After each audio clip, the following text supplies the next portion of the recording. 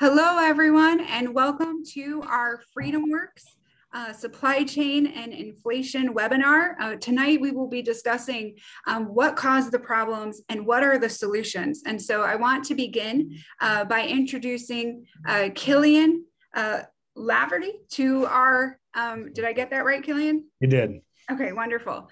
From our policy team, who will be doing an introduction as to how we got to this problem where we have $5 gasoline across the nation and supply chain disruptions all over the place. So Killian, please take it away. Yeah, definitely. Hi, I'm Killian Laverty from the FreedomWorks policy team. So I'm going to do a brief presentation here on what is inflation and how we got here. So let me share my screen and give me one moment. There we go. Awesome. So what is inflation? Well, at its core, inflation is a decline in purchasing power over a currency. And this can take a variety of forms, but the two ways we measure it is in CPI and PPI. So this is the consumer price index and the producer price index that measure retail and wholesale inflation. So this can take a variety of shapes and forms. So there's cost push inflation, demand caused inflation, as well as those with public policy or public policy caused inflation. So in the cost side, this is when just something that is produced costs more. It could be because of a drought or be because of new taxes or regulatory compliance. Demand is when you have something that suddenly has a high or a raise in demand. So one good way to think about it is maybe a sports ticket where the New York Giants over the past season were struggling. So less fans were watching them and the price of the tickets dropped. Say the next season, suddenly the team turns back to their championship ways and you have a higher demand of tickets to be bought. The price is going to go back up. Finally, we have public policy. So this can take the form of both fiscal and monetary policy. So fiscal is budget and spending, how much we take in taxes and how much the Congress spends. And then we have monetary, which is the policy surrounding the dollar. This is like what the Federal Reserve does. So by the numbers right now, consumer price index is at about 8.6% inflation for all goods. So from May 2022 to May 2021, we saw an 8.6% jump in prices for the average of all goods. Now, in particular, two of the biggest areas that people have seen hurt in their pockets have been in energy and food. So everything from gas to groceries. So we've seen in energy commodities a 50.3% spike in the consumer price index. So this would be crude oil, heating oil, natural gas, gasoline, and then a 10.1% jump in food. Now, producer price index is up to 10.8%. And this is a relation between the two of a leading cause. So as producer price index increases, we can assume that consumer price index will follow. So that is not good. And then what caused this? Well, during the COVID-19 pandemic, we had $6 trillion spent by Congress that, frankly, we don't have. It's a part of the Congress's deficit spending binge, and $7.1 trillion pumped into the economy from the Federal Reserve, along with the consequences of disastrous lockdown policies destroying supply chains. So a couple graphs we have here is we can see the United States budget deficit over the past 20 or so years. And you can see both parties spending way more money than we have, way more money than we take in, blowing up the federal debt to now above $30 trillion. And we can see a giant spike over the past couple of years in COVID spending past 2020. So as the Biden administration claims that they're cutting federal deficit, well, we can see it wasn't that hard to begin with. And even with the supposed claim, they're not even reaching the levels of federal deficit that we saw in 2019 pre-pandemic. Now, the Federal Reserve, which controls monetary policy, so this is the dollars that are in circulation, has three main tools that they use to influence monetary policy. They're setting reserve requirements, so how many dollars banks have to have on hand, setting interest rates, how easy it is to spend money, or loan money, I should say, And finally, open market operations, which is the buying and selling of assets. So over the past 20 years, excuse me, 10 years or so since the recession in 2008, we saw a giant spike in the amount of assets bought by the Federal Reserve. So this is how they pump money into the economy. They do print dollars, but most of it is digital through buying and selling government bonds. And we can see in 2020 a giant spike again. And I should say that this graph is taken directly from the Federal Reserve's website earlier today, and it's a bit misleading because it says M on the side. So you think million, but actually it's million. So right now, which is a trillion. So right now, the Federal Reserve has approximately $9 trillion worth of assets on its balance sheet, which is more than, or almost a 900% increase from its 2008 levels.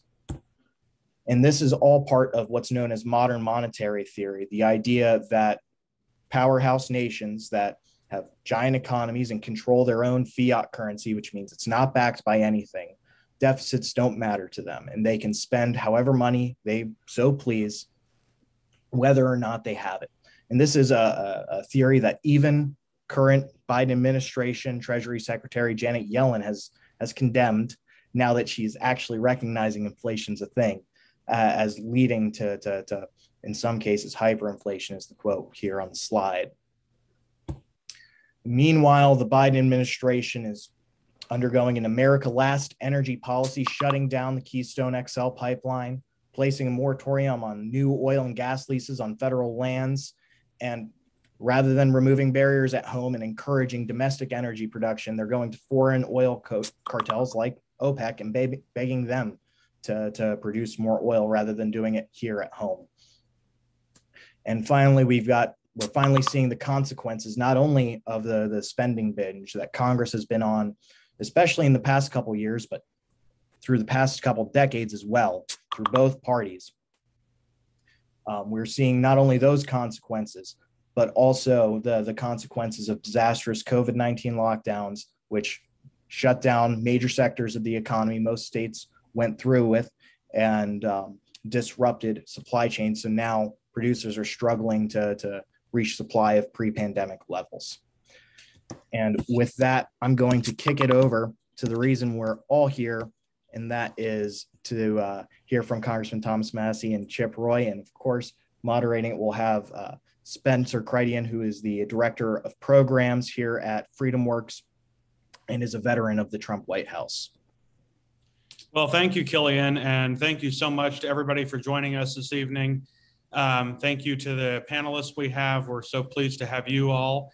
If you have any questions throughout the course of the panel, please feel free to use the Q&A function at the bottom right of your Zoom, and we will get those questions answered. As Killian mentioned, I'm Spencer Cridian, Director of Programs at FreedomWorks, and I'm really pleased to be able to introduce our two panelists, Congressman Chip Roy and Congressman Thomas Massie. Representative Roy represents the 21st District of Texas and was first elected in 2018. Representative Massie represents the 4th District of Kentucky, and he was elected for the first time in 2012. They're great friends of FreedomWorks and some of the real strong allies that we have on Capitol Hill.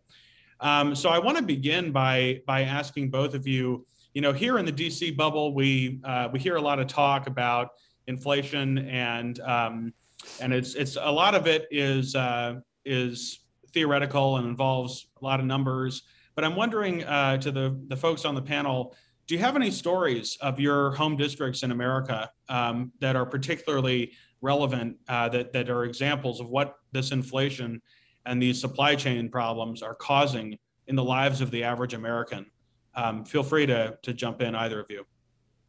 Well, I'll go first. I'll just say that, part of my district is very rural, and part of it's sort of suburban and urban near Cincinnati. And a lot of my constituents drive 50 miles to work.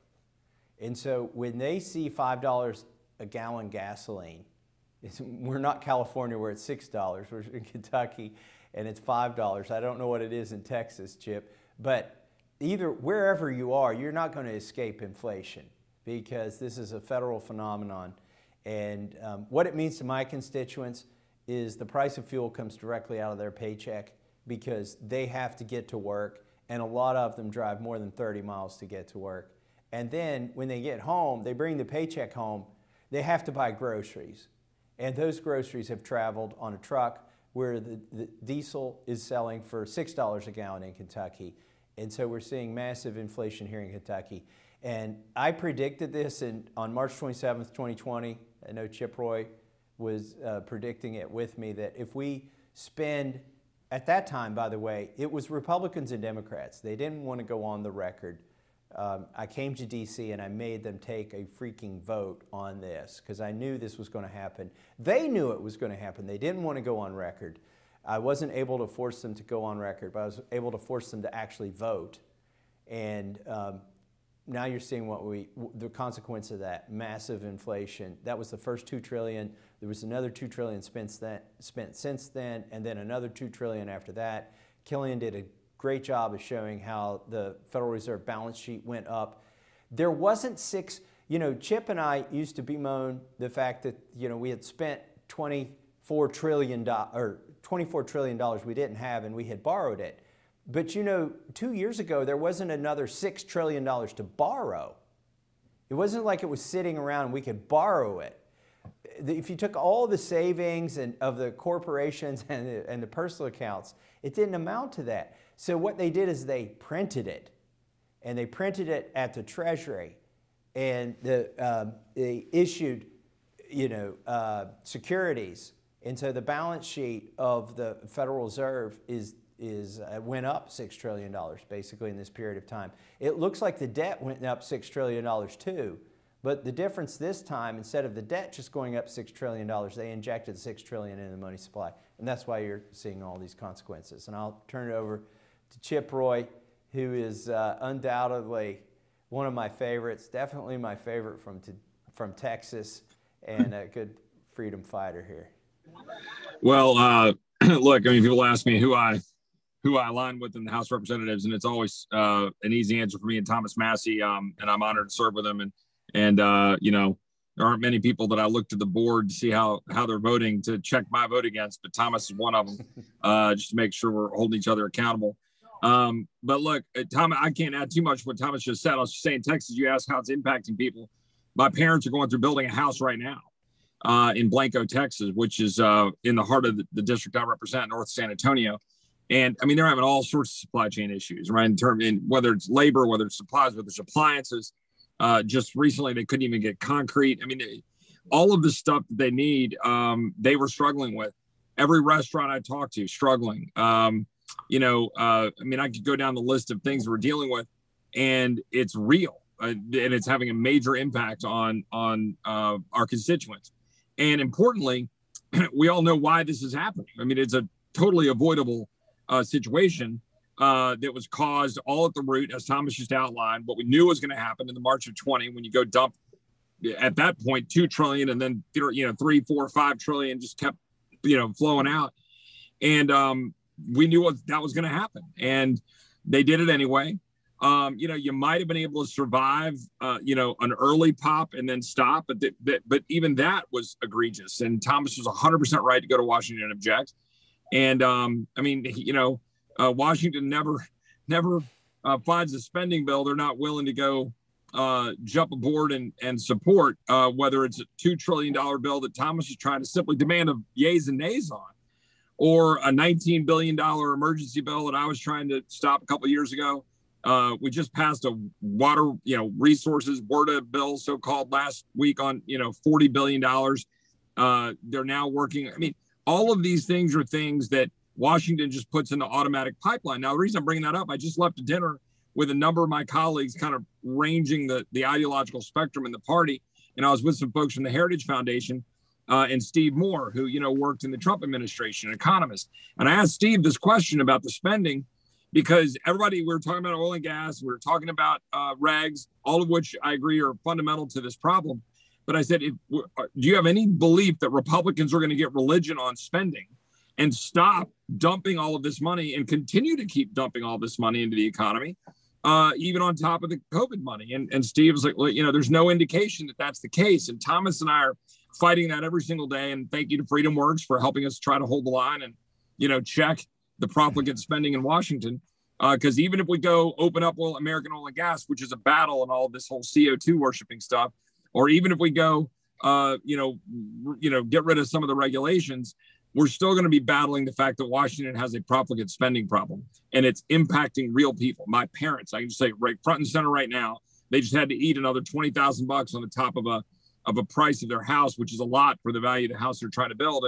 And it's hurting them as a retired couple trying to figure out how to, afford their housing.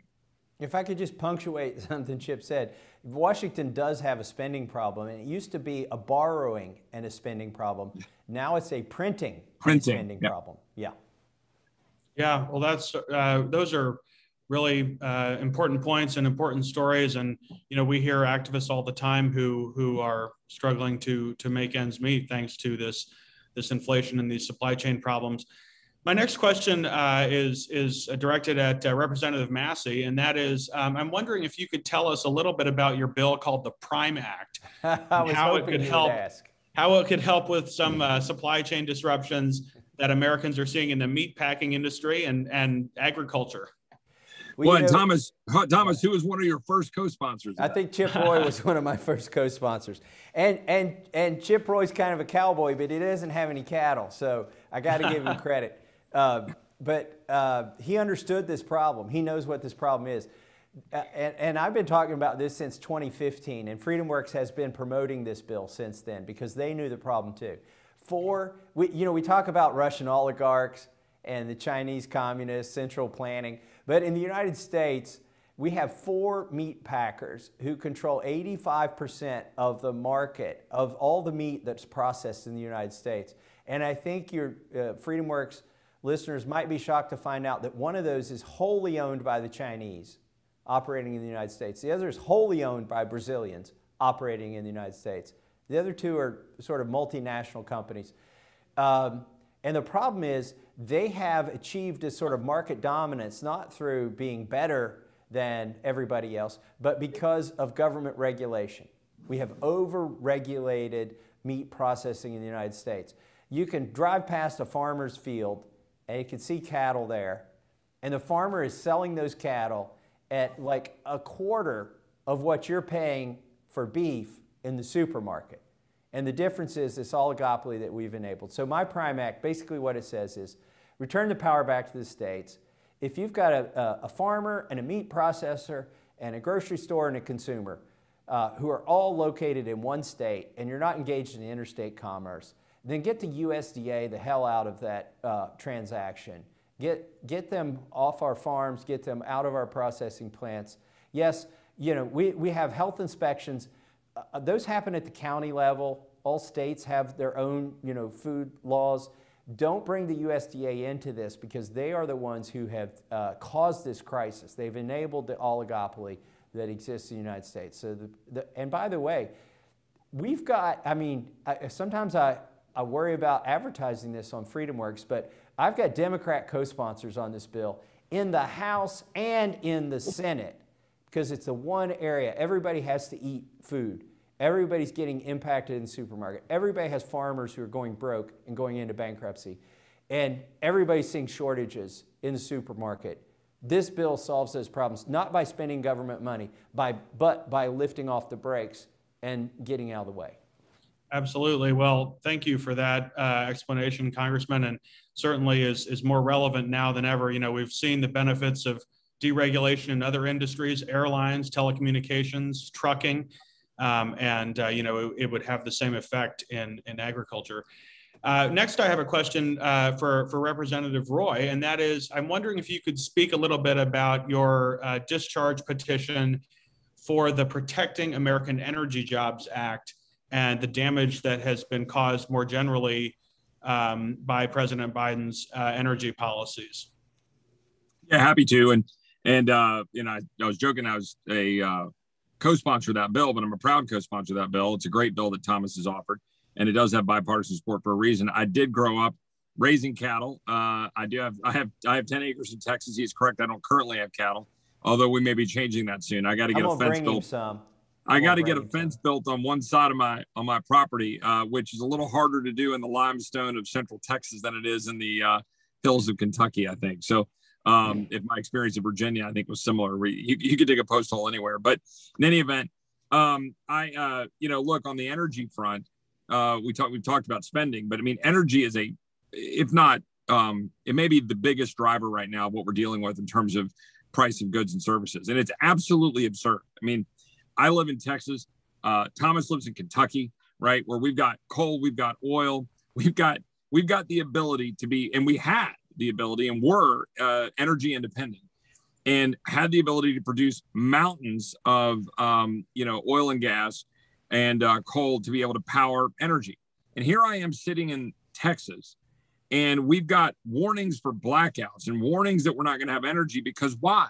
Well, about a month ago, we had a pretty windless week, and the portion of our grid that is wind, which is about 20% of our grid, only had 17% production. Why? Well, it was windless. We've already said when you have a windless, cloudy day that you're going to have a problem. And this is what we're facing now with our grids and what we're facing with our energy situation. It's also what we're dealing now in terms of our gasoline. And why Thomas asked how much is in Texas. It's about $4.50, $4.60. Depending on what station I go to, $4.69. And that's absurd. I'm in Texas. And, we've got the president of the United States now going and begging Saudi Arabia for, access to their oil when we could be producing it. So, yeah, about 15 months ago, I did a discharge petition, which for your very educated viewers, and I think they probably know this heavily, it's a way for us to try to force action on the floor of the House of Representatives when the Speaker and the majority party refuse. So if we can get 218 signatures, we can move a bill. So we've got a discharge petition to move my friend Lauren Boebert from Colorado, her legislation to free up oil and gas on federal lands, offshore and the Gulf, to open up the pipelines that the administration had been clamping down on, such as the Keystone pipeline and other pipelines. You saw recently the clamping down of the ability to explore in Alaska. It's absolutely absurd that we're not able to take advantage of the great abundant resources we have in this country.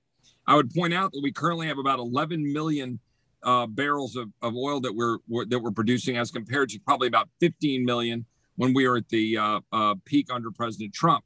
That is a massive delta. And you want to know why we're having problems? There's your answer.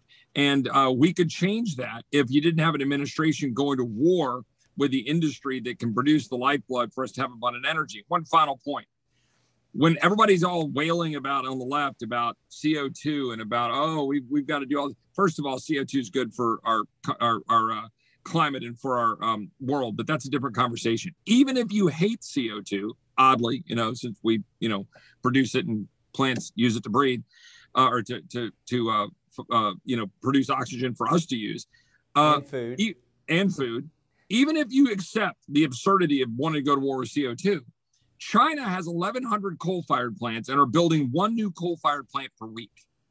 I mean, they are absolutely chugging along to build their economy while we are building an energy system built on the back of solar, which I'm fine having. I mean, look, Thomas is off the grid. He's got great solar. Good. That's awesome.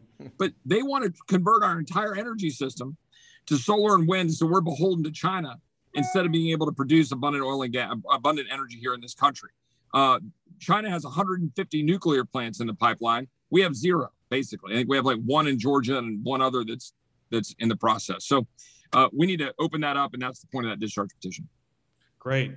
Well, that's very helpful. My next question is, oversight of the Biden administration is going to be obviously a priority if and when Republicans take control of the House this November. But what are some tangible parts of that strategy? What should they be with respect to things like inflation and supply chains? What can you all do in the majority to at least provide oversight of what's going on? I just want to say quickly that Chip Roy and I served together on the Oversight Committee, and now we serve together on the Judiciary Committee. And the oversight there is going to be great because Jim Jordan is going to be the chairman, presumably, if we take the majority. I think he's going to be the best chairman in Congress. He's going to be the most conservative chairman. Yeah. And I know I've just ticked off a lot of chairmen right now, but I don't care. And Chip Roy doesn't care either. But we're going to have in that committee oversight over the DOJ, the FBI, the ATF, the court system. And that's going to be really critical because we've seen people going to school boards being targeted. We've got immigration oversight in that committee. We've seen the ATF shutting down gun dealers. We've seen the Merrick Garland, the Attorney General, who refused to answer my question when I asked him how many FBI, well, not FBI, but how many assets or agents of the federal government were present and agitating on January 5th and January 6th to get the protesters to enter the Capitol. By the way, not a conspiracy theory, completely legitimate question based on what we saw in the Governor Whitmer kidnapping plot, where most of the co-conspirators are actually working for the FBI. And Merrick Garland refused to answer my question. That's not going to be happening when we're in the majority, I hope. And I think Chip, would agree with me. I think every time they refuse to answer a question, don't rely on the DOJ to police the DOJ and reference a contempt case or whatever. Just cut their funding. Take 1% out of the FBI every time they lie to us or quit or won't answer a question. They would be here the next day begging to answer our questions. Yeah, I want to echo that. 100% everything Thomas just said on the oversight on those particular areas in judiciary. If you're on the oversight committee or frankly any of the committees of jurisdiction, we need to have significant oversight to expose to the American people what this administration is actually doing to them. This administration is openly, for people who pay attention, at war with the people of the United States when we could have much more affordable energy, much more affordable goods and services, a much stronger economy, a much better position in the world in terms of our national security, if we were doing the opposite of what this administration is doing. If you set out to harm America, I'm not sure what you would do differently than what this administration is doing. And we need to expose that. We need to expose it on a daily basis when we're in the majority.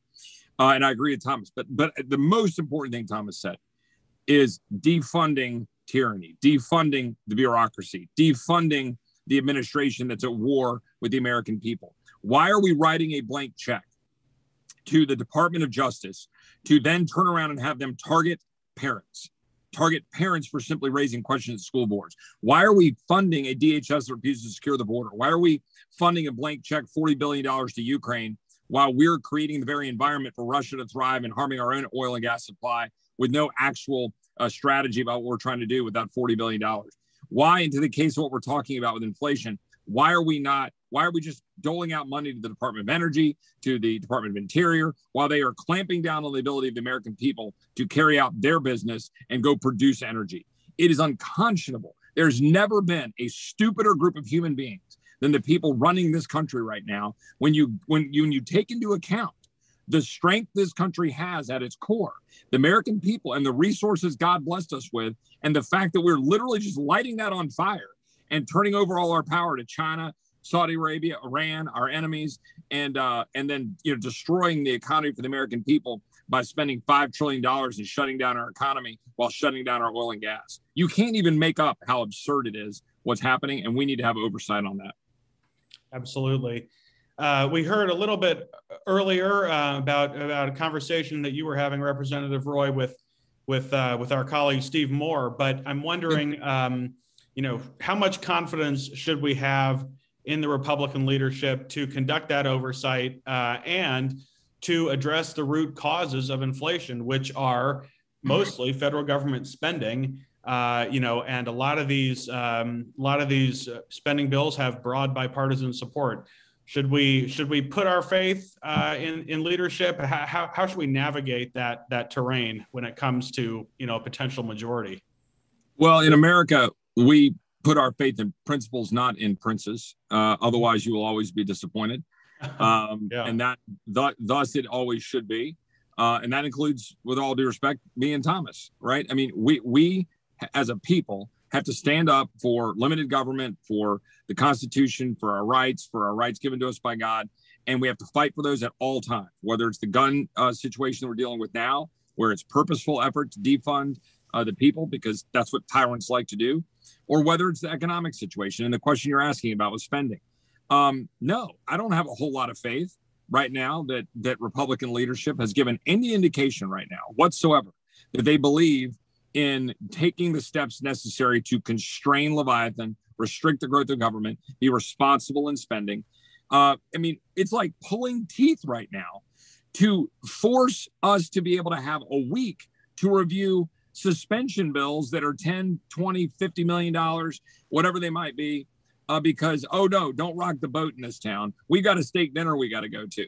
So for us to win this fight, the American people, the great people of FreedomWorks, are going to have to light a fire under our representatives to do the right thing. And we know what the right thing to do is if we get in power. We should, actually responsibly work towards a balanced budget. I mean, Rand has got good ideas about how to deal with things. It's not the penny plan anymore because we've screwed everything up so bad. It can't be the penny plan anymore. But the nickel plan. Yeah, I think it's the nickel plan now.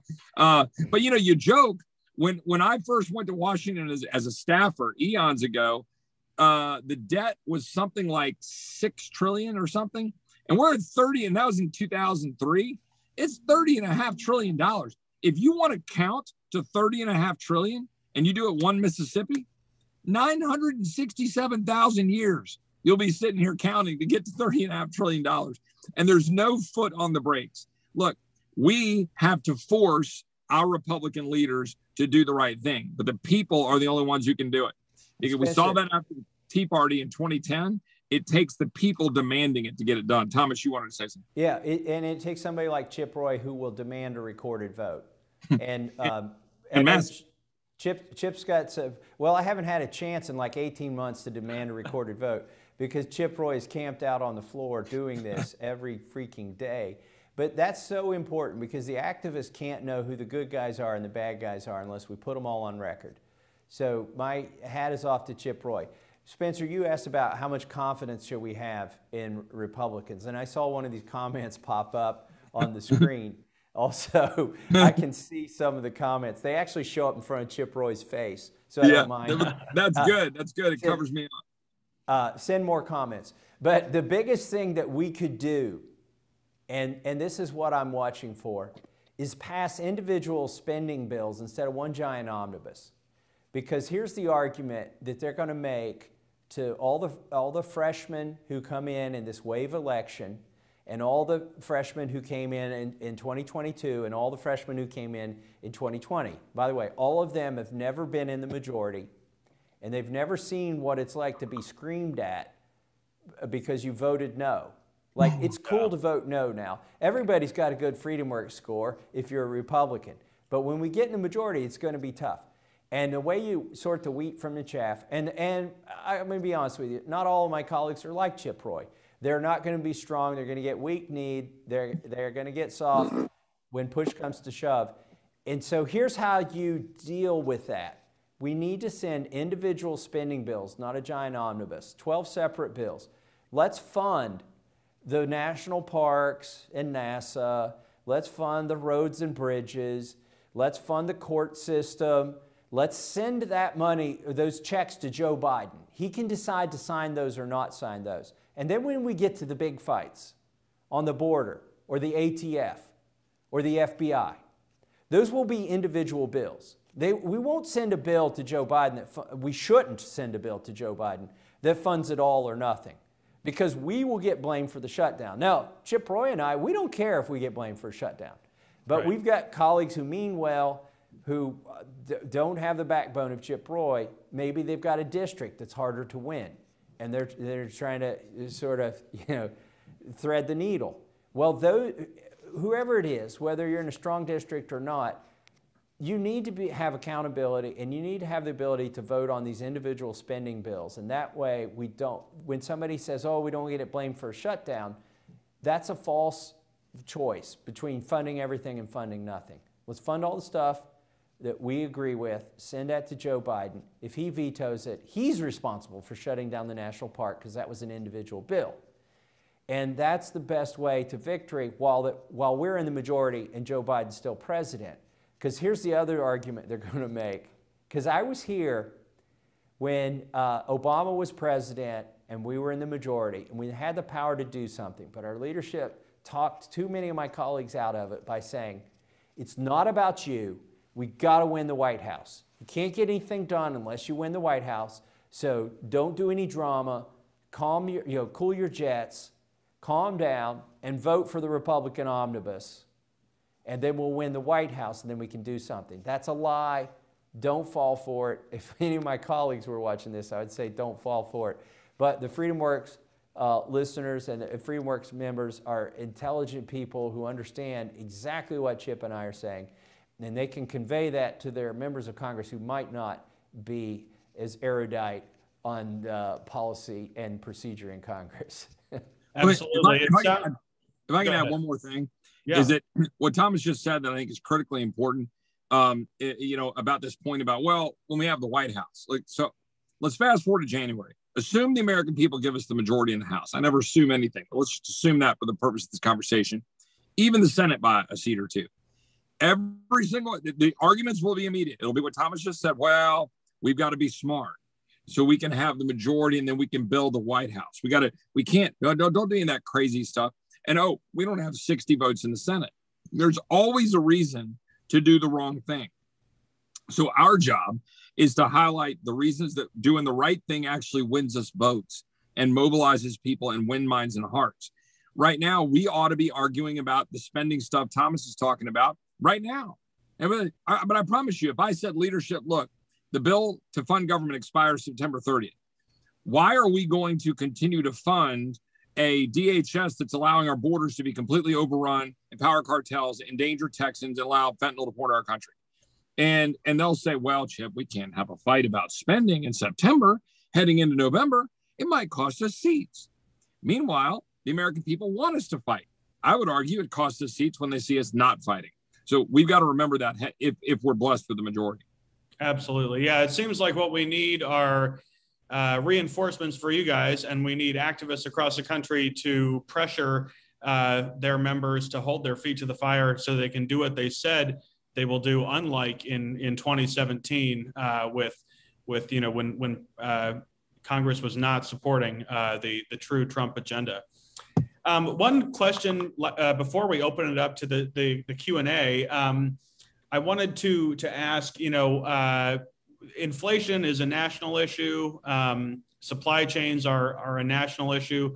But what are you all seeing anything that governors and state legislators have done to ease this burden and make life better? What should local and state Republicans, conservatives, whether they're elected officials or activists, what should they be doing to fight this problem at that level? So Thomas, I've got one, and I'm just watching with some degree of awe and certainly respect of what Governor Ron DeSantis has been doing down in Florida.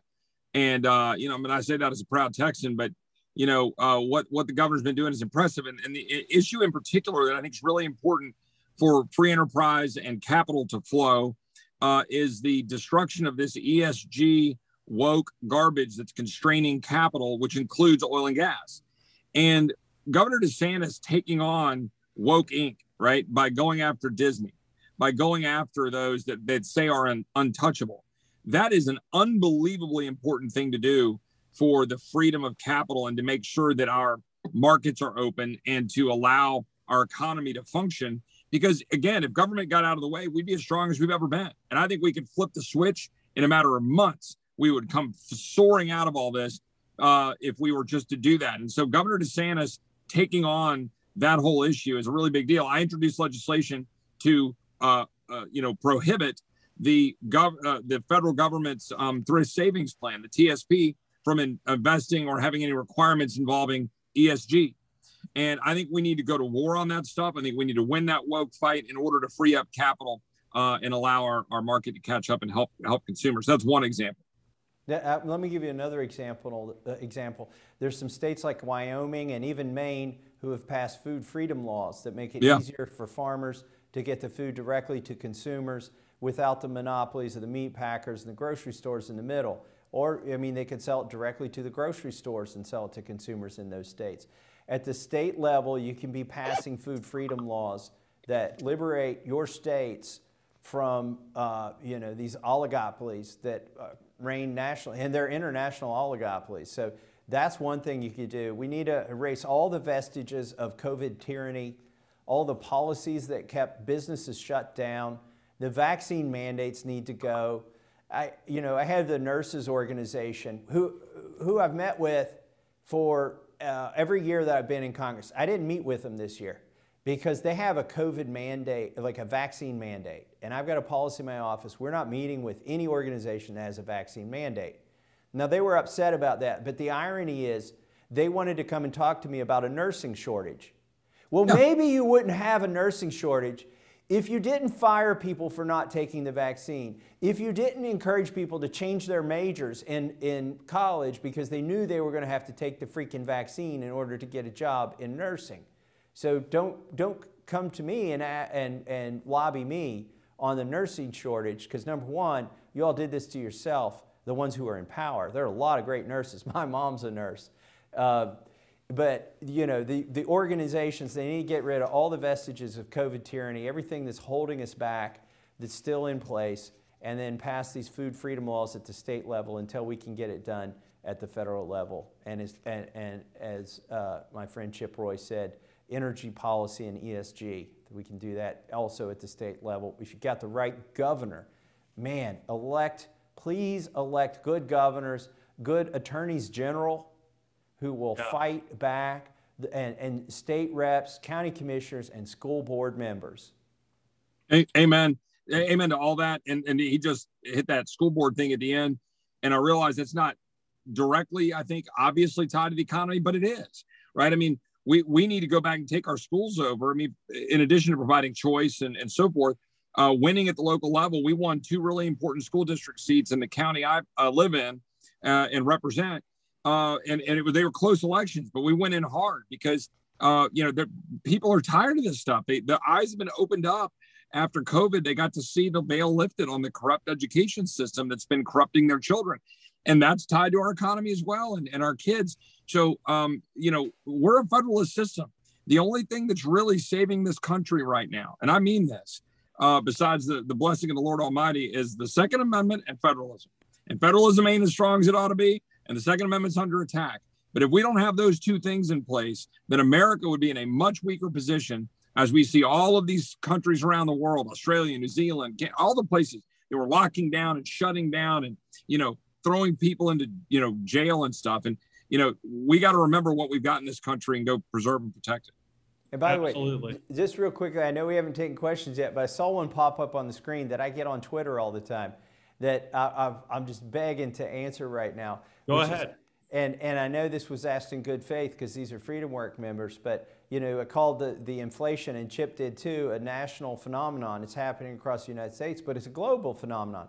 And so I see these woke leftists on Twitter say, oh, Congressman Massie, you're saying it was the spending and the shutdowns in the United States that caused inflation. Well, you must be wrong because it's happened globally. Well, don't point to other countries who did it even worse than us. Right. Say, well, they've got inflation too, so the causes you've enumerated aren't valid. No, every country you're using to try and disprove actually adds credence to my argument that printing money and shutting down your economy and paying people not to work is going to cause pain and suffering, inflation, and shortages. Unfortunately, Sweden couldn't be the economic engine for the whole world when they decided to stay open. Absolutely. Well, thank you both. I mean, that's so important. And the stuff that you're talking about on ESG and school boards, I mean, FreedomWorks has been involved in both of those fights. And we are looking forward to continuing that. The ESG stuff is huge for everybody is affected by it in some way. And everybody's affected if the schools are not teaching what they should be. Marissa, do you want me to filter to go through these questions, or do you want to ask the questions that have been listed in the Q&A? Chip and I prefer them unfiltered. They'll be unfiltered. They'll be unfiltered. Okay. Sure, I will get started. So our first question comes from Virginia Tucky. I hope I'm saying that correctly. And her question is, Mr. Roy, you said these people in government now are stupid. Don't you think they are doing all of this on purpose to destroy the American principles and institutions? So I'll answer this quickly, and Thomas and for y'all, I'm going to try to answer these questions quickly so we can go through as many as we can. So for what it's worth, I won't give an extended answer. The short answer is it is a mix. There's some stupidity involved. There's also a great deal of purposeful action, particularly by this administration, frankly, even a number in Congress, by design to, take the gun issue, for example. It's purposeful. They want to disarm the people. Government is strengthened, tyranny is strengthened. What they're trying to do with the oil and gas situation, it's all about power. All of it's about power. Every bit of this is about power for them to be able to decide what's in our interests. That's what it's about, and we need to fight it. That's why we, have freedom in this country, is to avoid that sort of thing. I'll just say amen to what Chip said, and punctuating the oil and gas. A lot of our colleagues would love to see $10 a gallon gasoline. They have a leftist agenda. I even talked to a Democrat, walking back from votes. I said, dude, we can debate gun control, we can debate abortion, you can fund Ukraine, we can pass all the bills you want, but you're going to get slaughtered in November over $5 a gallon gasoline. And this Democrat told me, you are right, and I've told my colleagues to lay off the green stuff. What he meant was lay off the Green New Deal, because some of them will come out and say out loud what they really mean, which is they want $10 a gallon gasoline. And I'll say I'm breaking my own rule. We're going long on one question, but keep in mind, I didn't name the person. Thomas, it might be the only member of Congress who's off the grid, right? I mean, this isn't about what we think is good.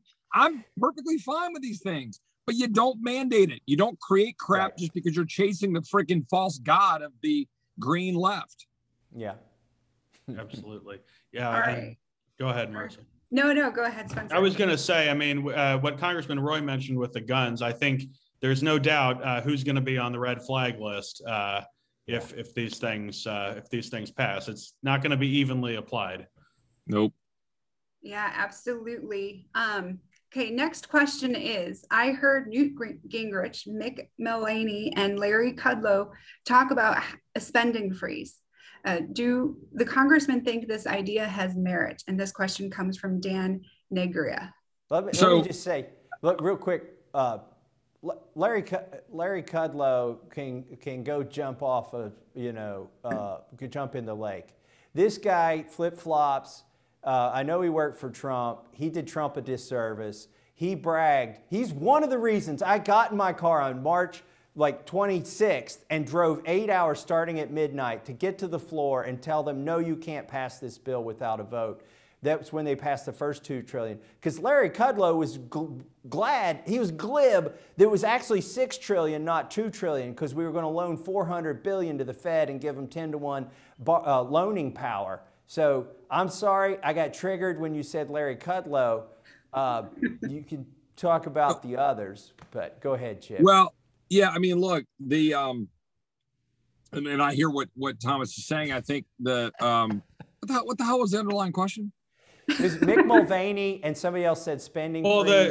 Spending freeze. Yeah, is an idea, is the spending freeze an idea with merit? Yeah, so of course, right? I mean, I've actually been talking in my office about a spending freeze, about what can we do to hold the line. But I mean, look, all it is semantics unless we have any kind of individual who is, or any kind of effort for us to get movement like we did a little bit in 2011 in the sort of Tea Party wave and cut, cap, and balance to force some sort of restraint. I'm all for freeze. I'm all for, cuts and going back a little bit and trying to shrink government and find a smart way to grow out of this. I talked about Rand's plan. There's others, but I absolutely would say do a spending freeze. But you know what's going to happen? Our Republican colleagues are going to come running in and they're going to say, Ukraine, and we can't have a shutdown fight on September 30th. So they're going to say, we'll fund whatever you basically put in front of us. I'm just telling you, that's the way they're going to be, right? They're more concerned about legacies. Oh, Richard Shelby's retiring and he's an appropriator. What can we do for Richard? I mean, you can't even make this crap up. But to answer the question, sure, I'm for a spending freeze. But, you got to have pressure to get these guys to do anything fiscally responsible. Okay, next question is, this comes from Kevin Patton. Why should anyone vote for any more Republicans, considering that Republicans so often join with the Democrats in voting for massive spending bills? Well, I would tell you, I mean, I have a hard time telling you to vote for a Republican that votes for gun control. Like, if you vote Republican because you don't want your guns taken away and your senator or representative votes to take your guns away, then what good has it done? That is true. I would say that Mr. Patton makes a good argument for why you should vote in primaries. Yeah. And why you should get involved in primaries and why you should pay attention in primaries. And then if your member of Congress betrays you, then double down in the primary. Like, primaries are so important, and probably more so than the general election. And I'll yield to Chip. Never underestimate the importance of weighing in on your members in real time. I have been a staffer and a member.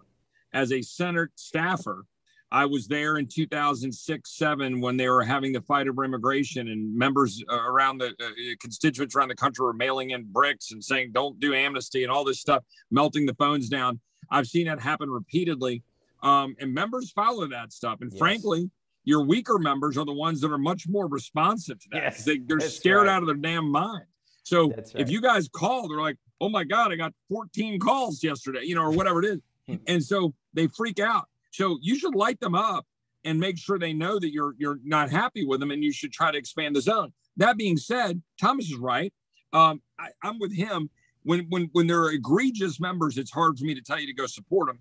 But look, it's like everything else. If we're not willing to sort of walk away from the republic, then you've got to work through the system. You got to go fight it out in the primaries. Then you need to beat them up in the general and probably show up and vote, because the alternative is pretty bad. I have there's a few Republicans I've refused to vote for over the years, but it's also easy to do in a district or in a state like Texas where it's not close. So, you got to make a judgment call. But my biggest message to the American people, especially great people at FreedomWorks, beat their door down, make their, lives basically miserable, making phone calls and telling them how mad you are at selling us out on guns, selling us out on spending, selling us out on open borders, selling us out on the climate agenda, whatever it is. Let me just say one important thing to what Chip just said. Phone calls do matter. And he mentioned a number 14, 14 calls in a day. 14 is a lot of calls for one congressman to get on one topic. Right. It almost never happens that you get 14. Now, I might get 14 calls from California in 5 minutes over my Christmas picture. Right. But we ignore everybody who's outside of the district. And you might say that's not fair. Everybody pays your salary. But resign yourself to the reality. There's only 3 phone calls you need to make. You've got 2 senators and a representative. Don't waste your time calling San Francisco if you don't live in San Francisco. Nancy Pelosi is not going to consider your comments. Go ahead. Which Christmas card are you talking about, Thomas? I told my kids I wouldn't post that picture again. I might have curtailed their employment opportunities in a woke future. But and they might get red flagged for me being their dad. But, they're already red flagged for you being their dad. That's okay. They know how to survive in a cruel world. But I would just say, make 3 phone calls. Don't waste your time on the others. If you've got extra time, wait 2 weeks and call the same people again, and then go get your friends to call them. Because 14 phone calls on one topic in one day is a big deal here. And I've been on the floor. And Chip knows there are a lot of people go to the floor. Even Chip and I are undecided on some things. We go down there and we debate with each other. This is a toss-up vote. And one of the conversations that we hear from our colleagues down there is, how many phone calls did you get on this issue?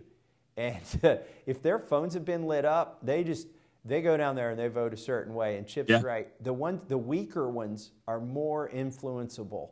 So if you feel like you got a squishy congressman, you can either, cry yourself to sleep and wait for the next primary, or you can make polite phone calls. Don't cuss out their staffers, and be short. Don't try to do a filibuster, and be polite and tell them your concern, and you can actually influence them.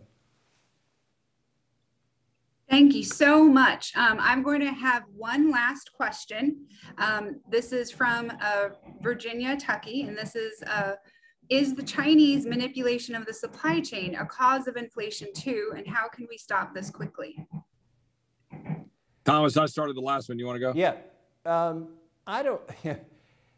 There's so many domestic enemies here of our supply chain that I don't even go out and look for enemies abroad. We're doing this to ourselves. Yeah, the Chinese own our 1/4 of our meat processing capability and other things like that. But it's our own policies that are doing this, frankly. And that's what's in the realm of control for me and Chip Roy and the 433 other people in the House of Representatives. So we could fix our own supply chain here. We're not doing it. We need to focus on those policies. And I'll yield to Chip. Yeah, I agree. I agree with what Thomas just said. I would only tweak that a little bit to say that our own policies, which are failing us, are in fact empowering China to screw us a little bit. And we ought to recognize that to a certain degree with respect to, what Thomas just said, right? Owning a certain chunk of our, meat processing. Thomas's answer to that is less to focus on China, but to just free up our ability to do it locally and take care of ourselves that way, and with his Prime Acts and otherwise. And I think that's right. I generally agree with that.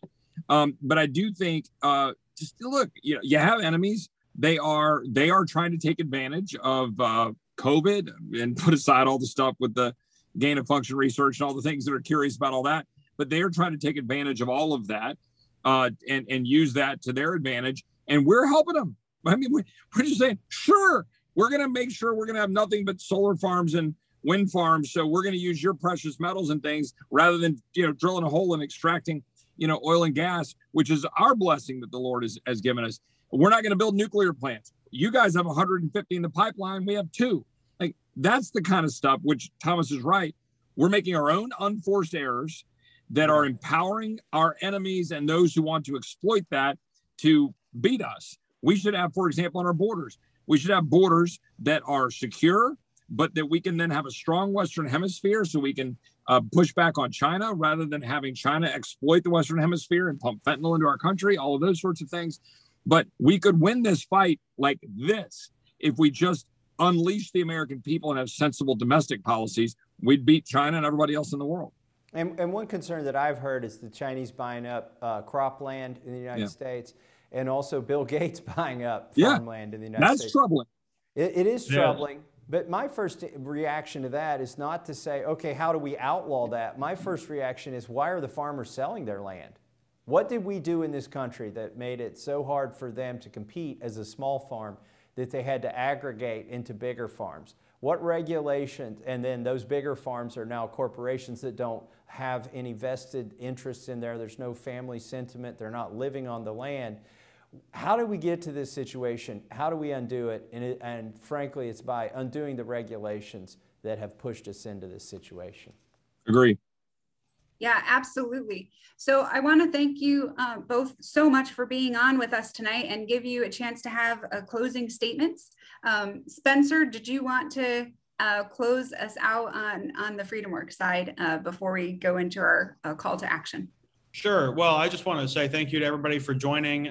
We love having these webinars. This is the second one I've moderated, and I like having conversations with people about the real issues that our country is facing. And it's so good to be here with everybody. We've heard about the importance of calling your congressman, the importance of getting involved at the local level. And I think Marissa will close us out with a great message on that after any closing remarks from our friends from the Hill. I'm just going to say thank you to FreedomWorks. There are a few organizations out there that can move the needle, and FreedomWorks is one of them. It's so hard to track what's going on in Congress. You need to get some references you trust. They give us a bill, they give us less than a day to read it, and we have to decide how to vote, and there are other members of Congress who are going to decide how to vote based on the feedback they get. So, there's think tanks in Washington, D.C. that write white papers, and they develop policies, and But the problem is they published that crap 3 months after the bill has already passed. And we need organizations like FreedomWorks who do the long-term thinking, but also can react immediately. So thank you all so much. Yeah, let me just reiterate. Thank you. Thanks for all that you do. We're not going to save this country from Washington. We're going to save this country from the people and from those that are committed to freedom and defending our God-given liberties. And that's what FreedomWorks is about. And I'm deeply appreciative for it. But the solutions come from people and civil society and helping your neighbors and building up local businesses and farming. And it comes from our communities. It does not come from Washington. And all we do here is try to stop evil. And we appreciate y'all helping us from doing it. Well, thank you so much for joining us. You are personal heroes of mine. I am a survivor of domestic violence, and I want to thank you both for fighting the good fight to make sure that we stay protected.